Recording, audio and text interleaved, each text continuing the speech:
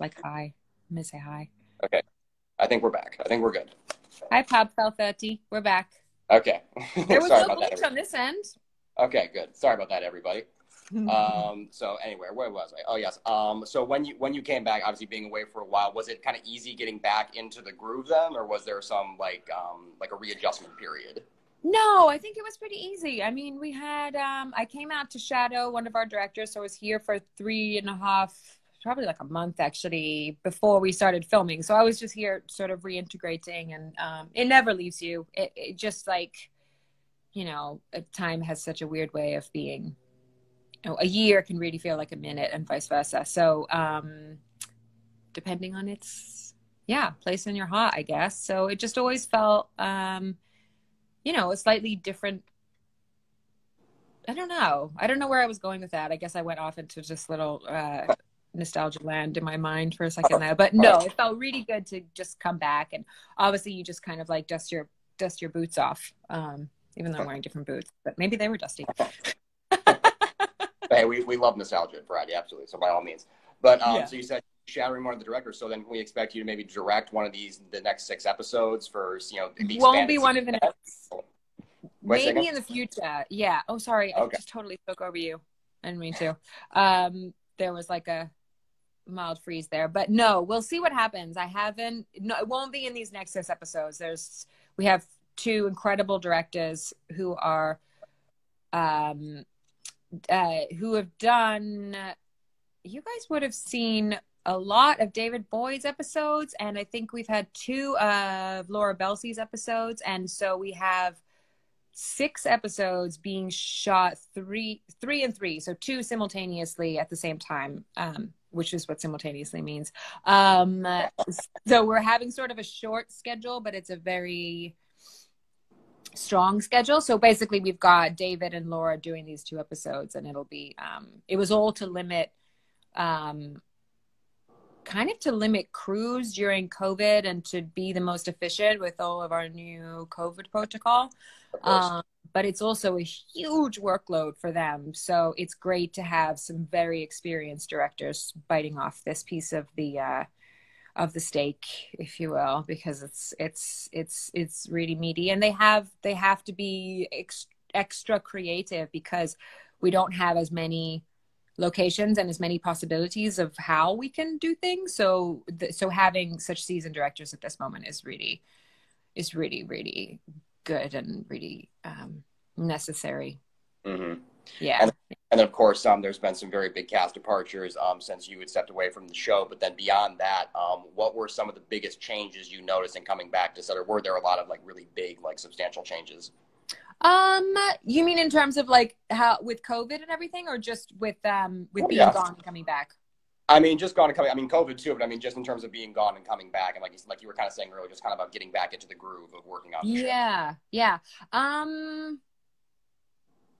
don't know. I think that there are a few new cast members that I had maybe met briefly, but hadn't had a chance to, still haven't had a full chance to work with. I will do in this, if not in these 6, then in the next season. We have 24 episodes to do next year, Right. which is amazing. So we've got, that's a change. I'd love to say it felt really different. I think sometimes the scale of things feels different.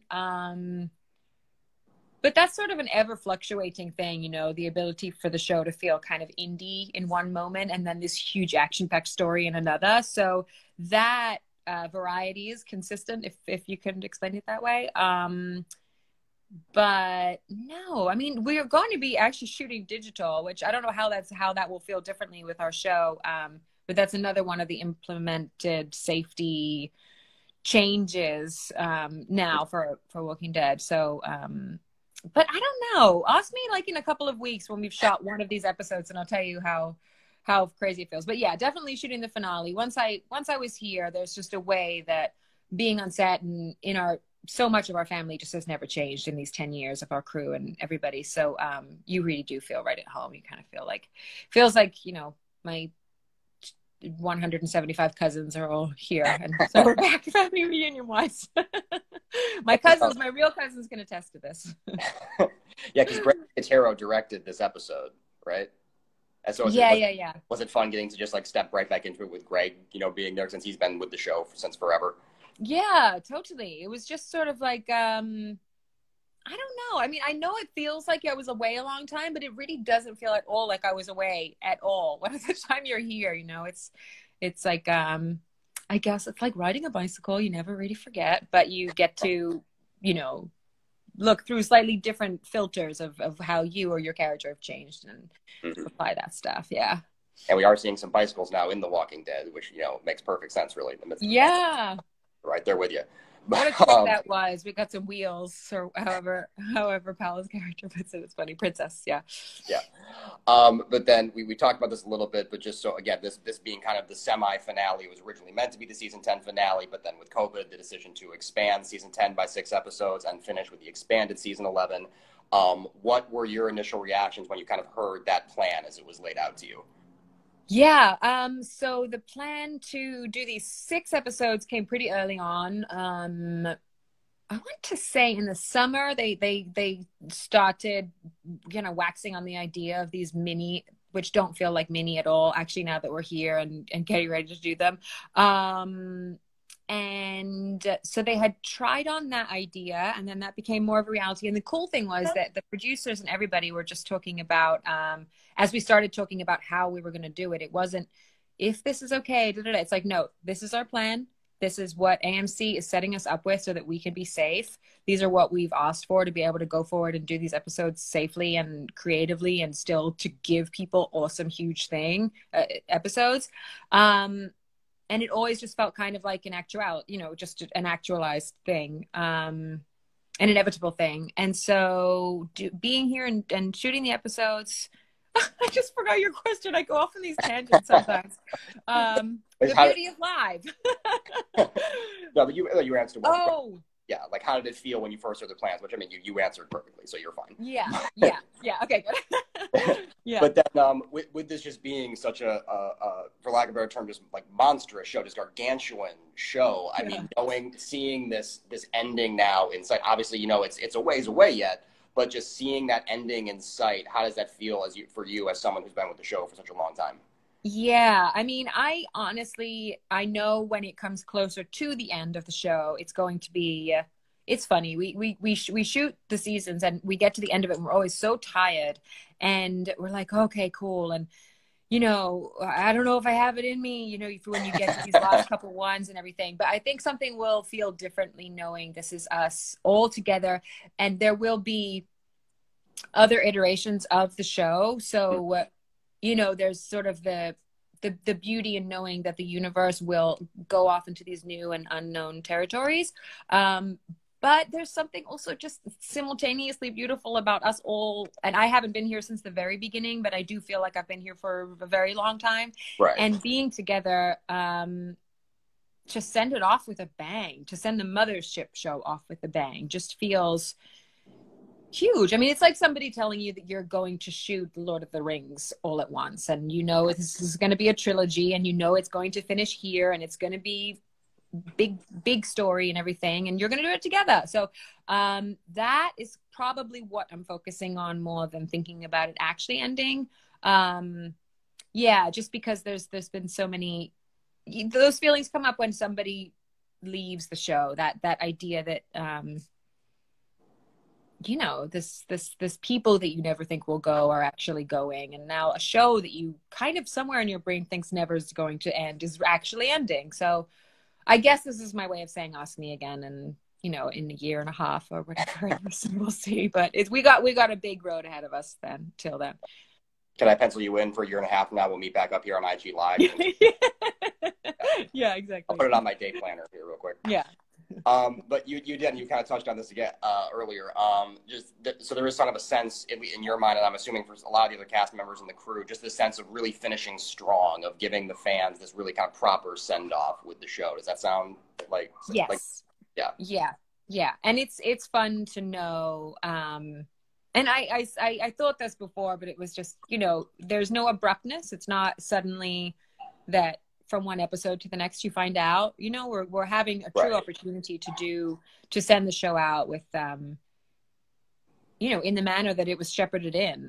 And I know that Angela is just really the right woman to take us there to the finish line. And I know that she feels hugely honored to do so. And we feel hugely honored that she's taking us home, basically.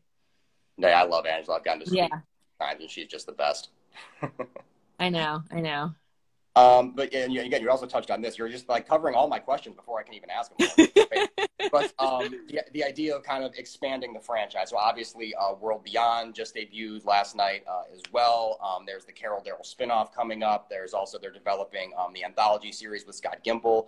So what do you kind of just think about those, and just are there any in particular you're really excited about just seeing where they can go story-wise and character-wise? Yeah, I'm really excited because, I mean, I know for Norman and Melissa's show, the tone will shift and it'll be sort of this journeyman story. And I just, knowing our writers and knowing obviously all my friends, the actors on the show, I feel that there is so much potential for how we can kind of tweak the world that we know and to tell it differently. And just as a creative, I'm excited to have a world that people are really invested in and characters that people are really invested in, and seeing how on a filmmaking level we can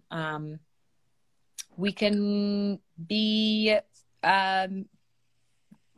creative about how we tell that story. So, you know, whether it's something with more levity, like The World Beyond. I mean, I've seen the first episode of World Beyond. I think it's probably going to get darker, but I really like the fact that, because my grandparents always said to me, can you ask them to do an edit of Walking Dead where there's not so many zombies and it's not so gory? They always want to be like, you should watch World Beyond because it's not as gory and it's a little bit gentler, but I have a sneaky feeling it's not going to stay that way either. So Rather than Walking Dead, they basically just want walking. Yes. Or dead but not threatening. Yeah, no, you're right. Yeah, the grandparent-friendly version of The Walking Dead, that'd be amazing. Yes. I would watch that. I'm basically grandpa. But I think we can do sort of comedic or futuristic or, you know, just knowing even how our finale ends. And this is territory we'll explore on the mothership, Walking Dead, next year. But just these communities that have it a lot more together or a lot more locked down, and what's capable within places where you've expanded technology and, you know, and what else is out there? I mean, this helicopter that Rick went off in, like, what's the deal? What's going on? Where are all these things that we don't know about because we've been on the ground with this crew? So yeah, we'll just see. We'll find out, I suppose. and finally, Lauren, so with the show ending, again, just this insanely popular worldwide phenomenon of a show, with the mothership show ending now in a few years, what would you like how would you like people to remember the legacy of The Walking Dead? What would you like that legacy to be as the show goes off the air? Oh, wow. I think just to thank people for coming on the ride with us, and to know that we all felt it together is the biggest thanks I can have for the impact of the show and for the connection that we've all built with you guys. It's just, I couldn't ask for any more legacy than I think what it has developed. So I'm just grateful. Very good. Well, Lauren, thank you so much for doing this. Thank you for everybody for tuning in. And if you haven't yet, watch season 10, episode 16 of The Walking Dead. It is fantastic. It's one of the best, finales, quote unquote. I've seen it a long time. But Lauren, thank you so much for doing this. Of course. Thanks, Joe. See you soon. In 18 months. 18 months. Bye, everybody. Thank you.